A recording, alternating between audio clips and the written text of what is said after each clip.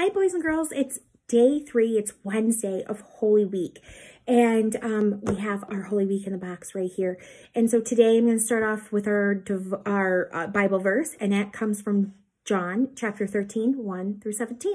And it says, "Now before the feast of the Passover, when Jesus knew that his hour had come to depart out of this world to the Father, having loved his own who were in this world, he loved them to the end. During supper, when the devil had already put it into the heart of Judas Iscariot, Simon's son, to betray him, Jesus, knowing that the Father had given all things into his hands, and that he had come from God and was going back to God, rose from supper. He laid aside his outer garments and, taking a towel, tied it around his waist. Then he poured water into a basin and began to wash the disciples' feet and to wipe them with the towel that was wrapped around him. He came to Simon Peter, who said to him, 'Lord, do not wash my feet.' Jesus answered him, What am I doing you do not understand now, but afterward you will understand." Peter said to him, "You shall never wash my feet." Jesus answered him, "If I do not wash you, you have no share with me." Simon Peter said to him, "Lord, not my feet only, but also my hands and my head." Jesus said to him, "The one who has bathed does not need to wash except for his feet, but is completely clean. And you are clean, but not every one of you." For he knew who was to betray him. That was why he said, "Not all of you are clean." When he had washed their feet and put on his outer garments and resumed his place, he said to them, "Do you understand what I have done to you? You call me teacher and Lord, and you are right, for so I am. If I then, your Lord and teacher, have washed your feet, you also ought to wash one another's feet. For I have given you an example that you also should do just as I have done to you.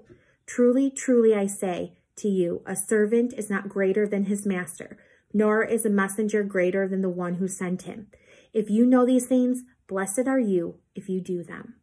All right, so today, during our Bible verse, we heard about Jesus who was washing the disciples' feet. And back in those times, they walked around in dust and dirt, and their feet were dirty. And so it was a common thing to go into someone's house and have your feet washed before you would have dinner or talk or whatever. So washing guests' feet was a job for the lowest of servants.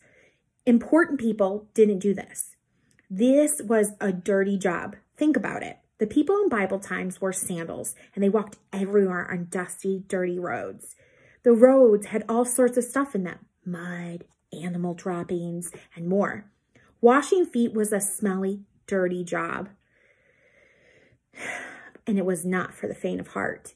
So when Jesus started washing the disciples' feet, this was huge. This was their teacher, humbling himself in the place of a servant to show them. And he came to this earth not to be served, but to serve. Jesus, the only human who had ever been perfect, humbled himself to the lowest place and showed us how to serve others.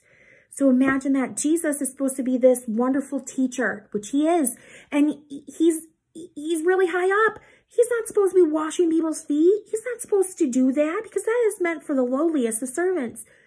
But he did that anyways. So if you look inside your box, what you'll see is this, a large bowl and a towel.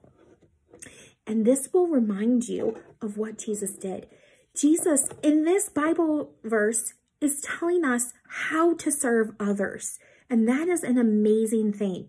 Okay, so you want to get this out. And if you want, you can serve by washing your feet. Try to find different ways to serve one another, just like Jesus served the disciples. So what a great idea is on this day, Wednesday, middle of the week, try and see if you can serve your family today and see what you can do for them. Not asking for anything in return, but just doing something for them, because that's what Jesus has taught us. And this is what is reminding us that Jesus came to serve us, and now we are going to follow his way and go and serve others. Okay, so remember that this week, and I'll see you tomorrow for Thursday. All right, bye guys.